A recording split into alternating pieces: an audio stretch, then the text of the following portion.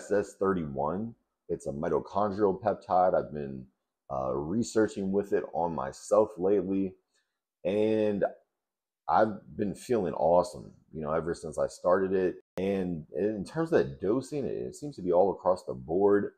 In cases of people with kidney failure, trying to resolve serious health issues, in the studies, they use up to 40 milligrams a day. But then also, I've heard that you can take as low as 500 micrograms, which is basically half a milligram, and on a daily basis, that's still going to provide benefit if you're overall healthy and you're just kind of looking for a mitochondrial boost on a daily basis, something that you can take daily. So yeah, I'm just kind of bouncing back and forth, experimenting with low and high doses, and I was just curious if any of you guys watching had any experience with SS31. Yeah, feel free to let us know your experience down below in the comments.